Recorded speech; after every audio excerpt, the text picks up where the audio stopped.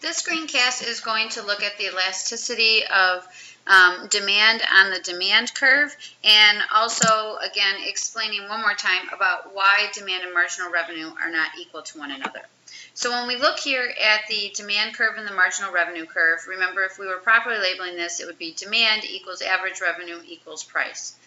The reason that the marginal revenue curve is less than the demand curve is because they're a price maker, and when you're a price maker, in order to increase your output, you have to lower the price. And you not only lower the price for the next unit, but you lower the price for all previous units.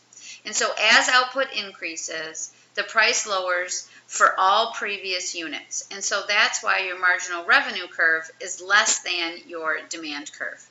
And when we're looking here at this marginal revenue curve, what we can see is that at some point it's going to hit 0 here, and then it's going to become negative from it. And based off of that, you can look and figure out the different elasticities of demand that we talked about in Unit 2. So the one to really look at here is when marginal revenue equals 0. When marginal revenue equals 0, you draw a line straight up until it hits the demand curve, and that is where unit elasticity is. Everything to the left, all of the quantities prior to that are elastic, and everything to the right of unit elasticity, that number of outputs, has an inelastic demand. And so some of the things to remember about that is the relationship then from the total revenue test with elasticity and total revenue. And what you can see here is that total revenue is maximized where unit elasticity is. That is why it would never make sense for a monopoly to produce in the inelastic region. Because up until this point here, you have it where total revenue is going up and up and up, and then it's hit its peak, and then down here is where total revenue is going to decrease. This does not say total profit.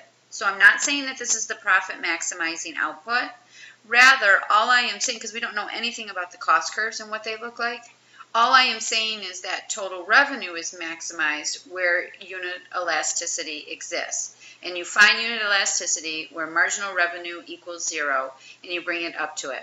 All the units prior to unit elasticity have an elastic demand, so as price goes down, total revenue goes up, and all the units after unit elasticity have an inelastic demand, so as price goes down, total revenue goes down also.